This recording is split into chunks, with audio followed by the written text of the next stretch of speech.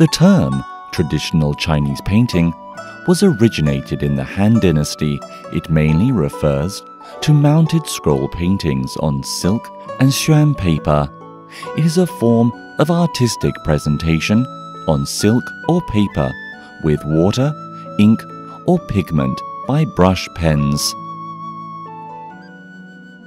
The beauty of a Chinese painting is simple and rich. It is the perfect expression of the soul of China. To understand and paint well Chinese paintings, it is necessary to better understand Chinese philosophy and culture. Chinese paintings have unique laws and techniques, but generally emphasize the inherent color of the object. A Chinese painting is mainly created on white paper with ink, supplemented by other colors.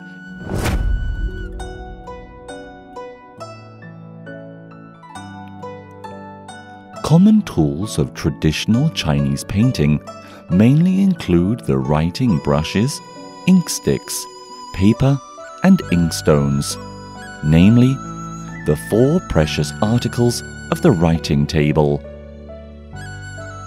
Brush pens, the main tools of painting, were invented after the Qin and Han dynasties, and there was a legend of Meng Tian invented brush pens. While painting, the tip, body, and root of brush are mainly used. The form of brush pens has not changed since the invention. Ink, the special product in China, has had a history of more than 3,000 years and has been taken as the main pigment for painting. It was refined in the Tang Dynasty and has been used until now, together with inkstones. At present, Chinese paintings are also mainly painted with ink. Paper is one of the 4 great inventions in ancient China. In the Tang and Song dynasties, Chinese paintings were mainly created on silk, and after the Yuan dynasty, paper was widely used for painting. Traditional Chinese paintings were mainly created on xuan paper, including the raw and cooked paper. Freehand brushworks were mainly created on raw xuan paper in an unrestrained style, with greater water consumption.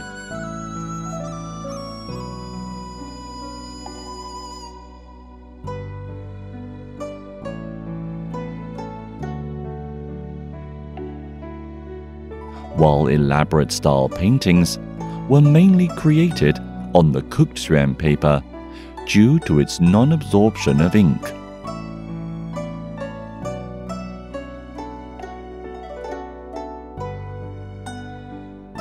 Pigment is also one of the commonly used tools in Chinese paintings. The currently used pigments are mainly artificial pigments.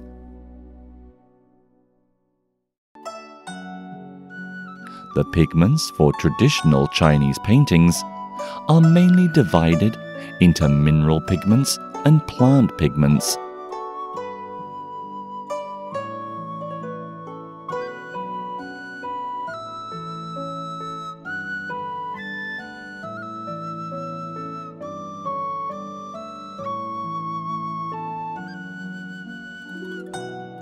The wall paintings of Dunhuang and temples were created by self-grinding mineral pigments, which could retain bright for a long period of time.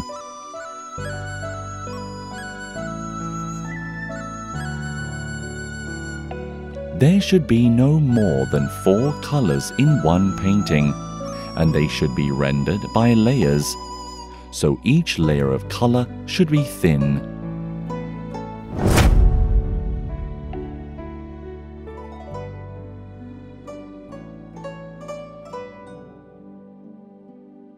Teaching of Chinese painting techniques are mainly created with brush pens and ink. as well as water.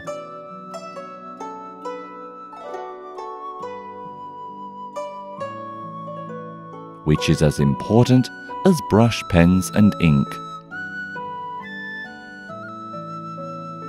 The ink is mainly used in thick, heavy, light, wet, and clear manners, which can be well expressed in a single stroke. Now, let's draw something at the same speed.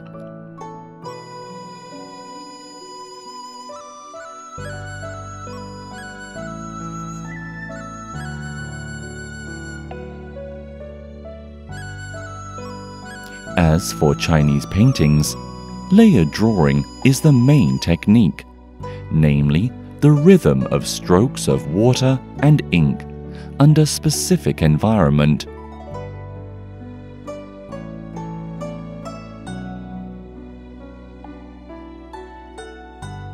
Each Chinese painting can be presented by layers of ink.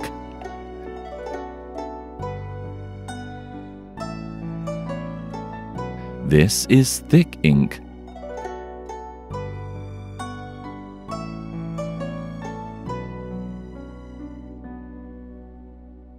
Then heavy ink.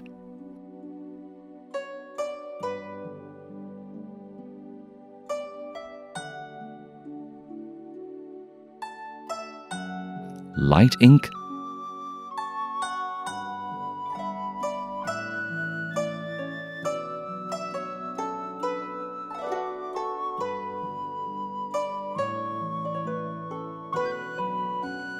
And clear ink.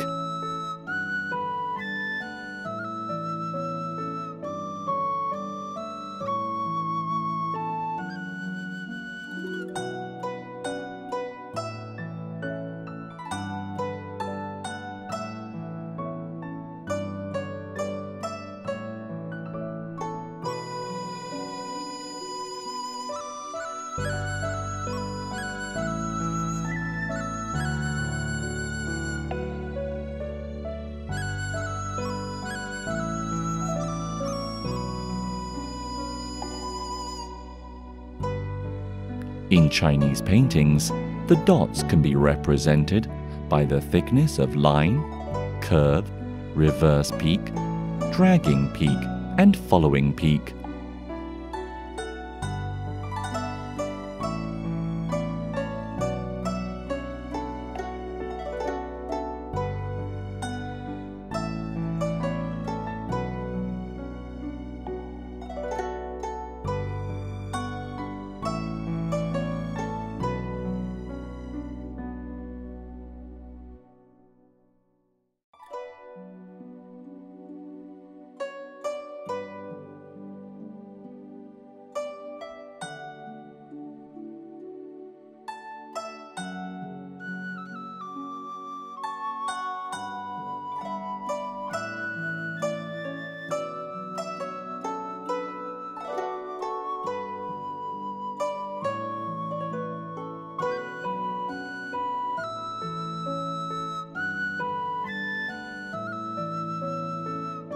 Next, I will draw peony leaves, branches, and lotus leaves.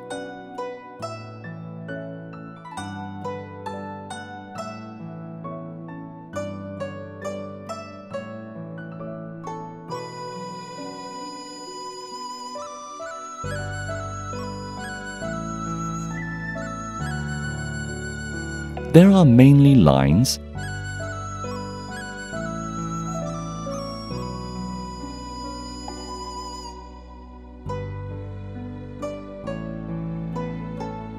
combined with dots, lines, and surfaces. Therefore, lines are the key elements to creation and expressiveness of Chinese paintings.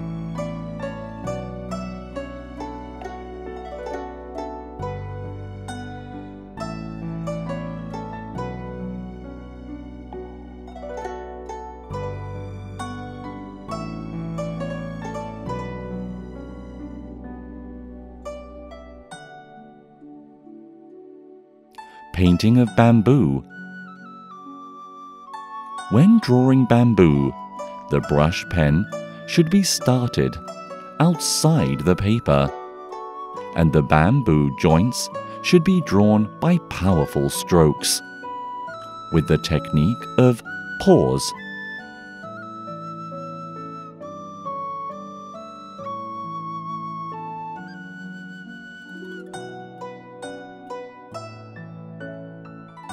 There should be more strokes at the joints to express their strength.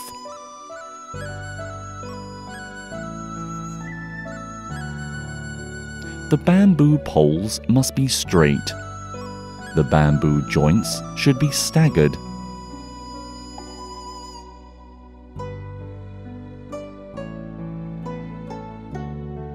If there is the first joint here,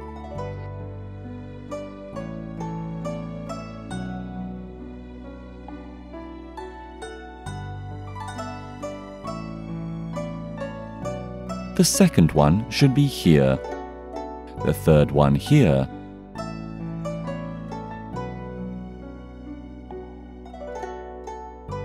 and the last one here.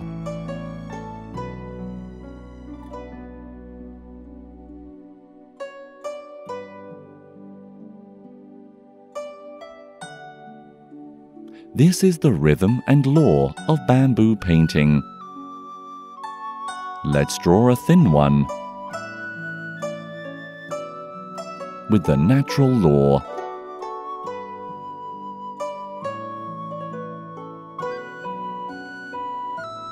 The longer bamboo would be thinner.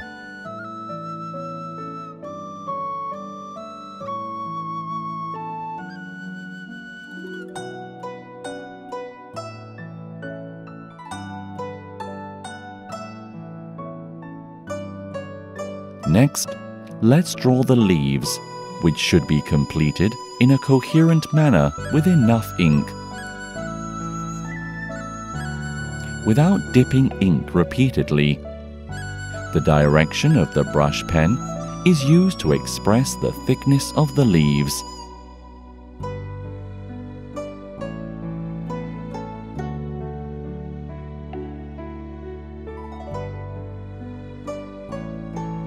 The ink would get lighter, heavy first,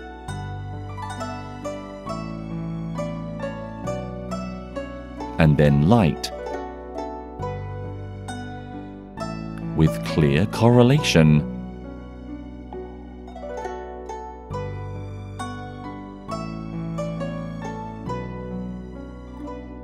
We can draw full leaves.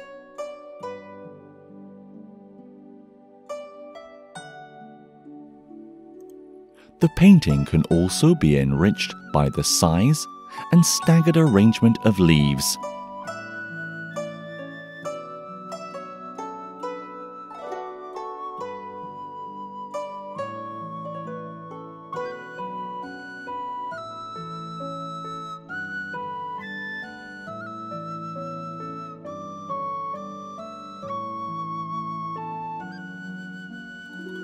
With these techniques, we can freely combine the bamboo plants to create a painting.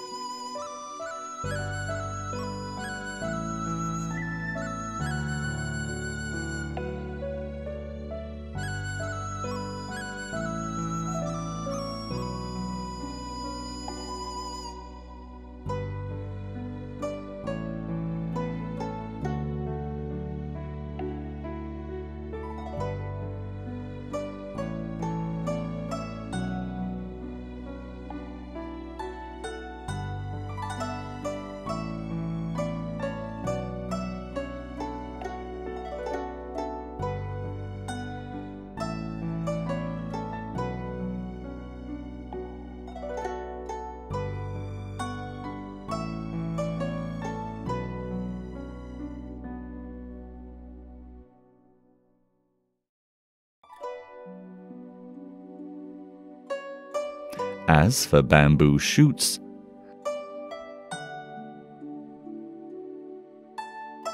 dip the tip in ink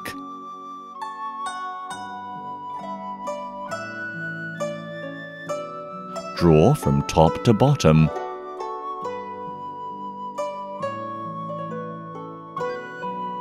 And then some details may be added to enrich the painting.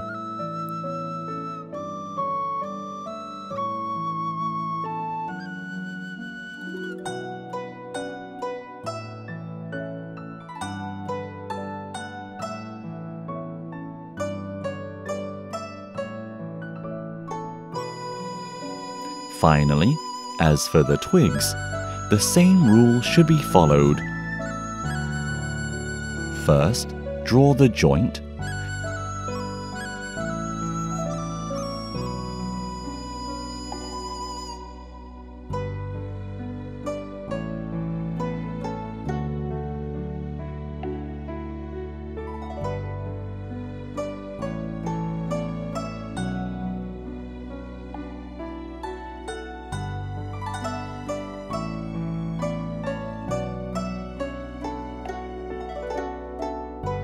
And then draw the leaves on the twigs, from bottom to top, in consideration of the upward growing.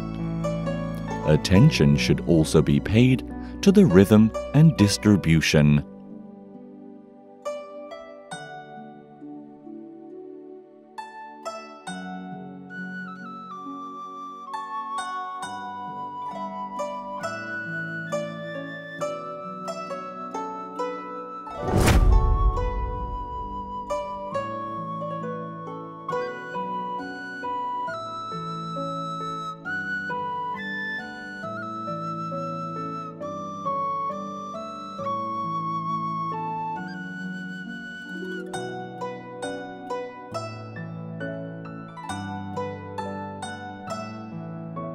For painting plum blossoms, draw the framework first.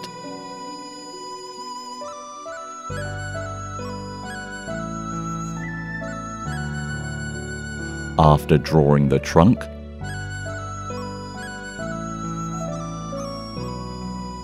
plum blossoms may be embellished. The small branches may be attached on the trunk.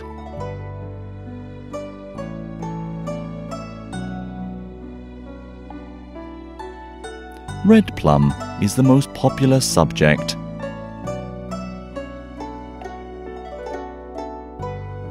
When painting, the color should be full.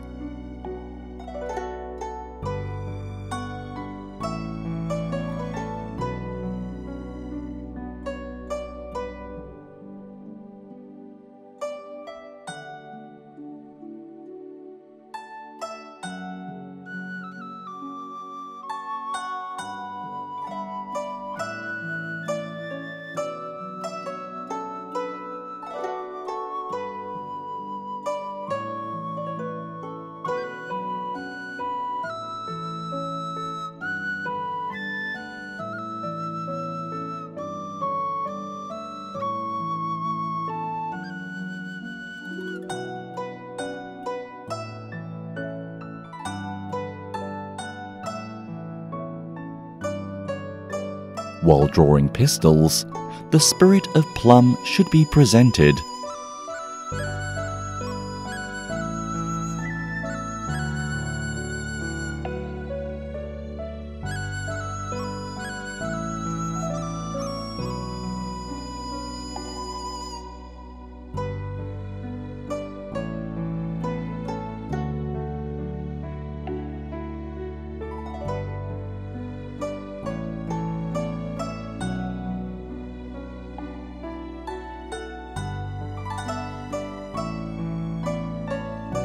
The aged trunk and emerging branches should be expressed. There may not be too many blossoms.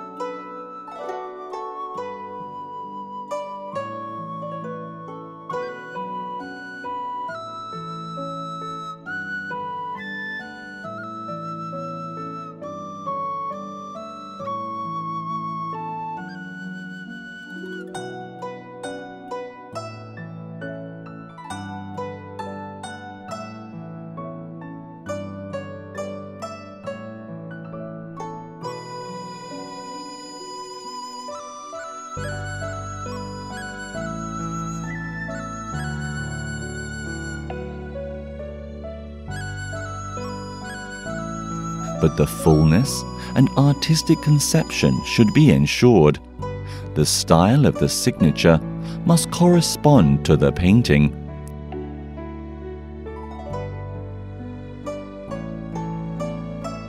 And the painting style must be consistent with the fate.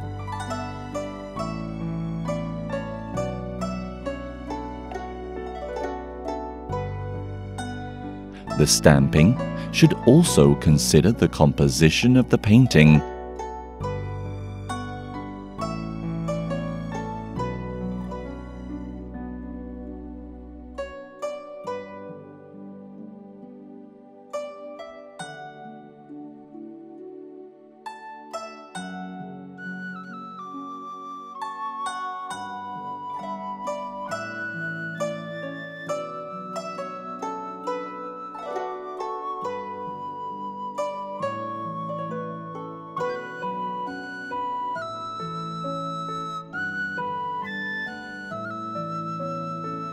The artistic conception of this painting is to show plum blossoms in snow on the aged trunk. There are several plum blossoms, expressing the stubborn vitality of the plant.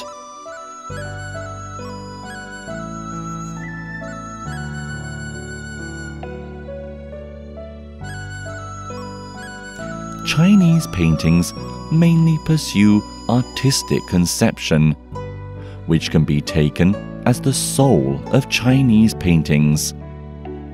Only the artistic images with artistic conceptions can afford for thought. The profound and expressive painting can create wide and lasting appeal to the viewers. This is the artistic conception of Chinese paintings.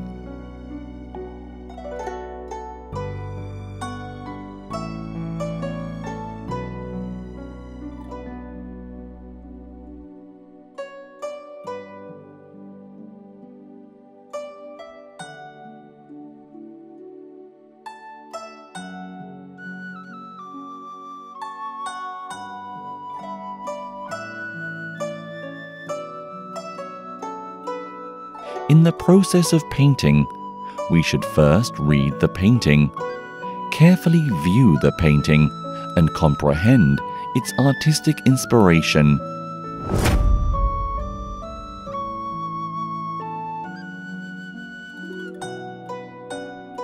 Select a favorite style of painting, the painter that you admire, and the favorite work for imitation, which can help to cultivate your interest in painting. After the course, I think all of you may a simple understanding of traditional pen and ink and techniques. I hope that it can increase your interest in Chinese paintings and promote you to learn more about Chinese paintings with the brush and ink techniques learned in this course. Represent the scenery and thoughts in your eyes. This is the ultimate goal of this course.